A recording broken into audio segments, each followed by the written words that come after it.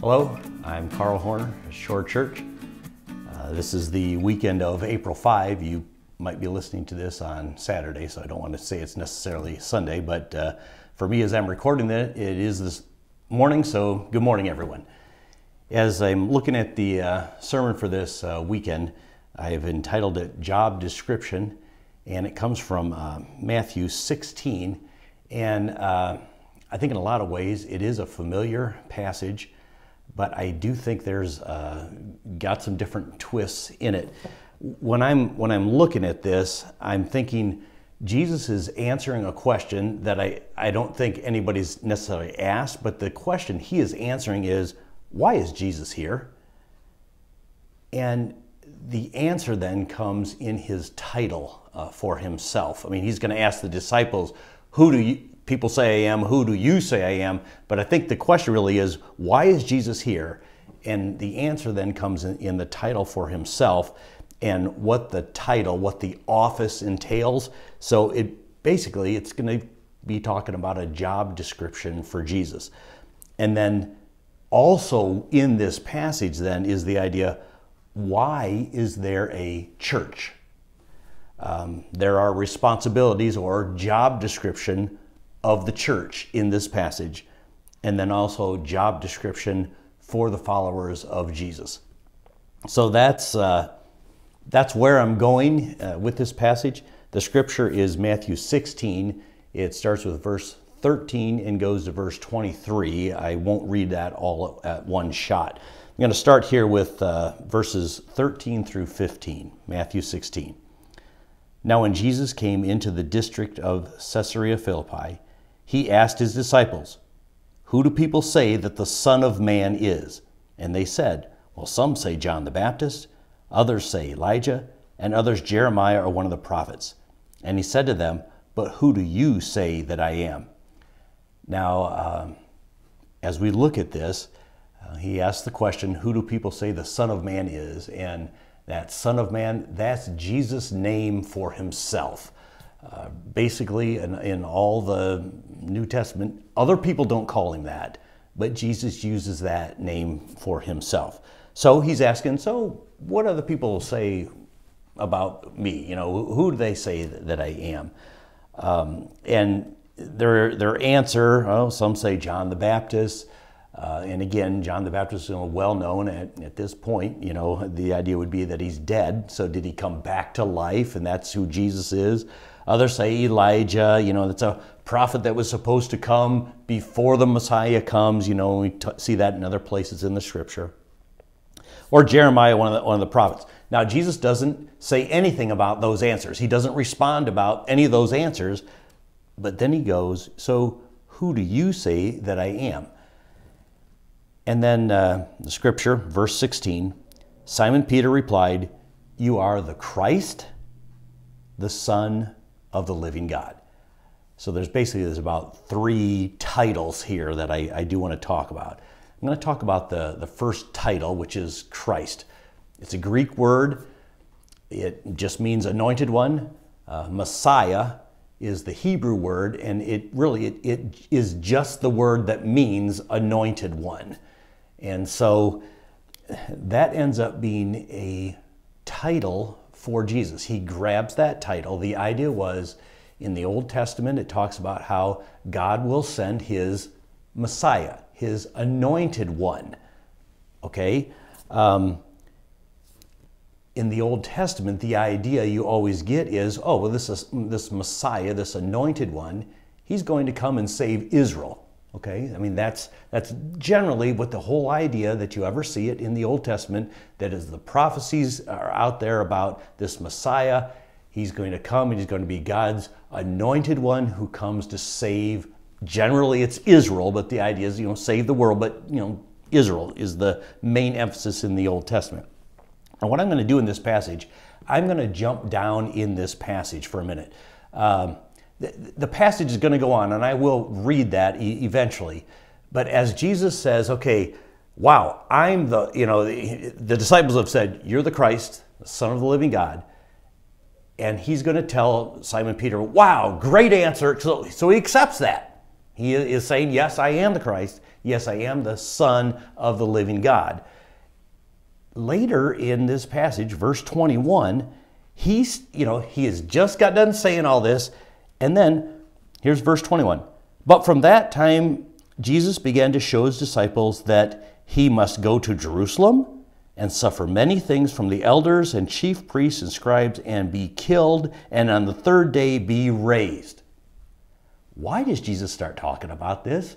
I mean, he hasn't been talking about this, before. And as soon as he identifies himself as, yes, you're right, I am the Christ, he starts saying, well, this is what's going to happen. I'm going to have to go and suffer, and I'm I have to go to Jerusalem, I have to suffer, I'm going to be killed, and then I'll be raised. Here's why Jesus starts talking about this.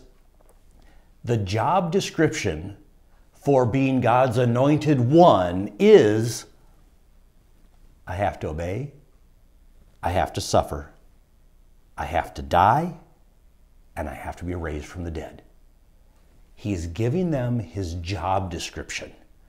If you're going to say that I'm the Christ, and you're right, this is what the Christ must do. This is what God's anointed one must do. This is what God's Savior for the world must do. Must obey, suffer, die, be raised from the dead. It's interesting also then, in one of Paul's letters to the Corinthians, he talks about, again, the function of Christ. Why did Jesus come? Why? And he uses the title Christ, because I think Paul understood we're talking about the title here, the anointed one. Why did the anointed one come? This comes from 2 Corinthians 5, it's 18 and 19. All this is from God, who through Christ reconciled us to himself and gave us the ministry of reconciliation. That is, in Christ, God was reconciling the world to himself, not counting their trespasses against them, and entrusting to us the message of reconciliation. Okay, Jesus' job description is reconciling all people back to God. And also then, the job description for us, followers of God, followers of Jesus, it's ministry of reconciliation.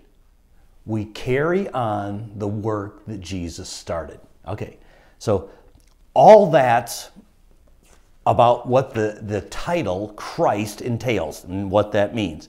Now, I'm going to go back up to the start of the passage, verse 16, where the other titles were Son of the living God. So you've got Son of God. Earlier, this hasn't been talked about, that Jesus is the Son of God. Wow, I mean, that's a bold statement that Peter makes. He is correct, and it's all about recognizing, and Jesus will talk about this in other places then, that Jesus and God are one. My Father and I, we're one. If you want to see the Father, look at me, all that kind of stuff. So yes, the Son of God. But it's not just the Son of God, it's the Son of the living God. So God is living.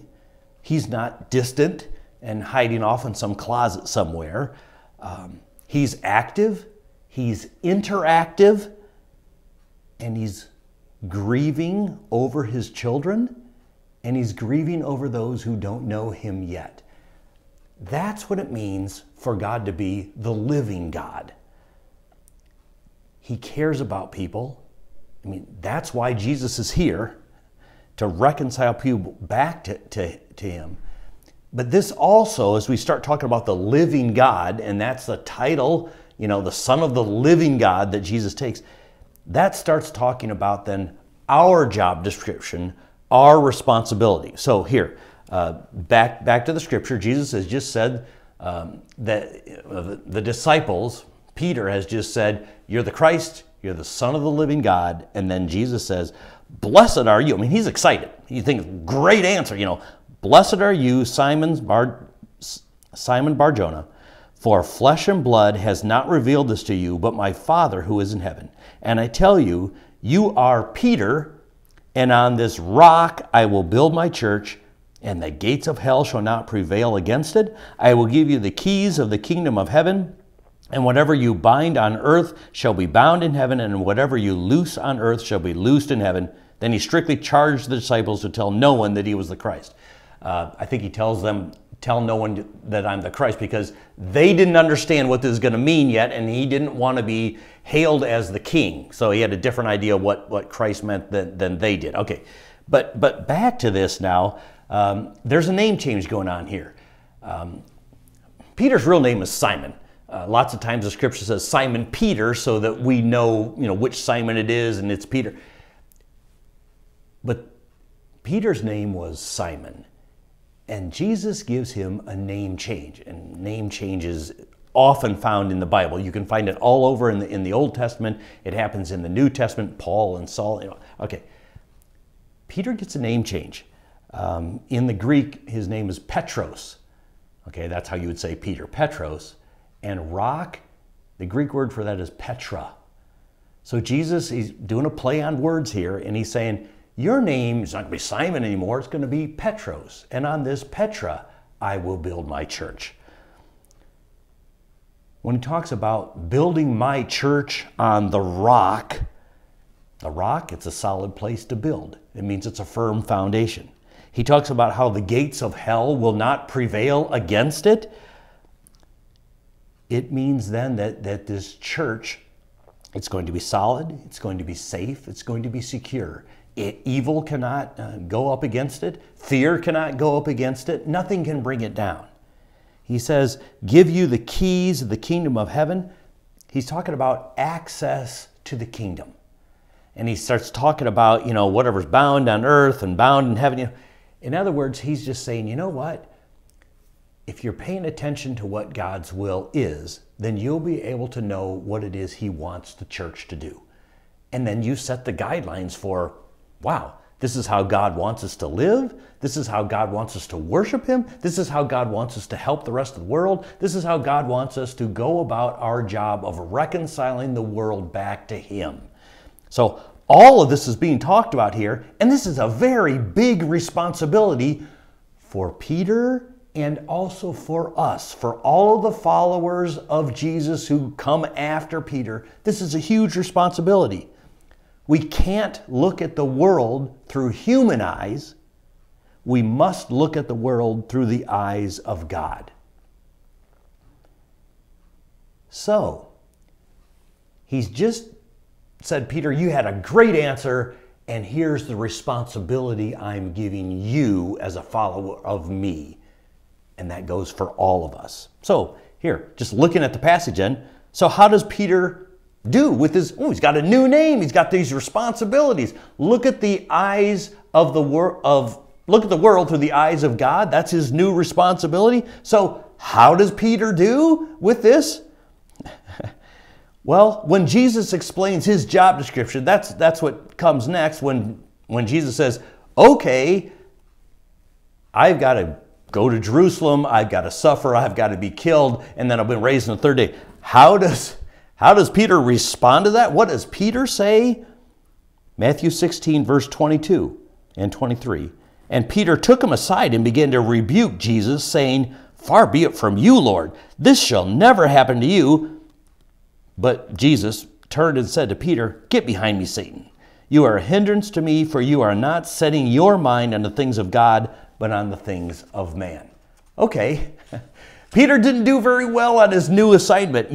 He wasn't looking at the situation through the eyes of God. He was looking at the situation through the human eyes, and it's like, this is my friend. He can do all these miracles. He's not going to go and die. He's not going to go do this. It's ridiculous. Peter was failing his first test.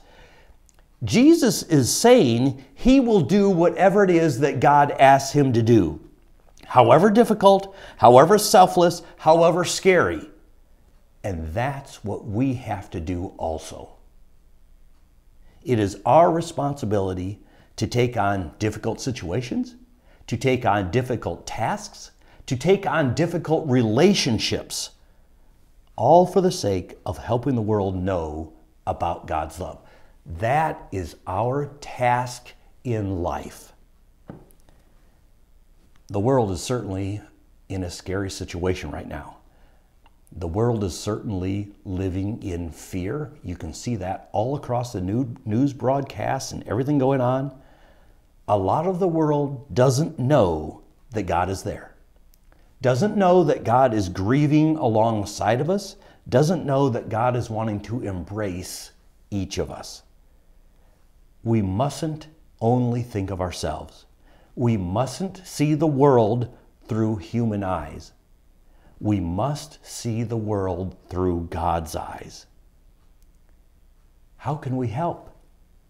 What is our responsibility during this time of crisis? And our responsibility is not to just hunker down and, well, if I wait 2 months, everything's done. People need help right now. What are we doing to help people? What are we doing to help our neighbors? There's a website, it's helpingnetwork.org, and it's a website that you can go to, and there's a place for you to volunteer. There's also a place if you need help, and so if you need help or your neighbors need help, you can certainly do that, or you can call the church too. But in this helpingnetwork.org, you can go there and you can volunteer to help out in your own neighborhood. Maybe it's picking up somebody's groceries for them. Maybe it's getting things from the pharmacy. There's all kinds of ways that you can volunteer on there. And it only takes a couple minutes to do. I went on there and I was able to see what it was. It's very easy. And again, that's just one place that you can look to help. The point would be, what are we being asked to do in this time of crisis? How are we being Petra? How are we being the rock? The secure place that the church is built upon, the secure place where, hey, everybody knows that God is here and we reflect who God is and that God loves the world. There's another scripture that talks about the whole rock thing, and it comes out of 1 Peter 2, verses 4 and 5.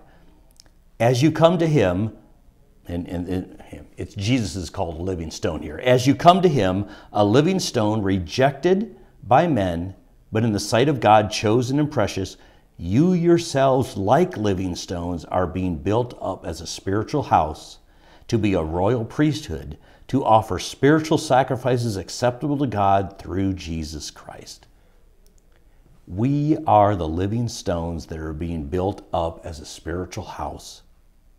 Let's let our sacrifices be acceptable to God.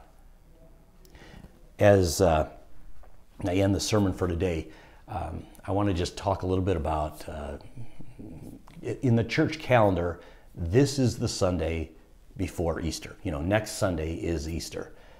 Traditionally, that's the Palm Sunday or the Triumphal Entry Sunday. That's not the passage that I preach from.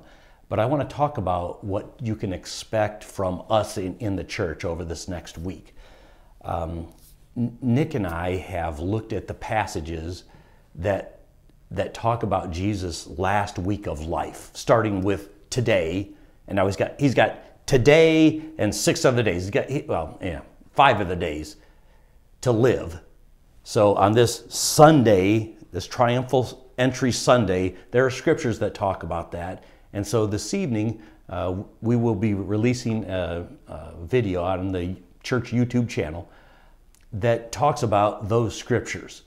And then tomorrow we have more scriptures and another video that talks about what happened on that day for Jesus. And we do that from Sunday through Saturday.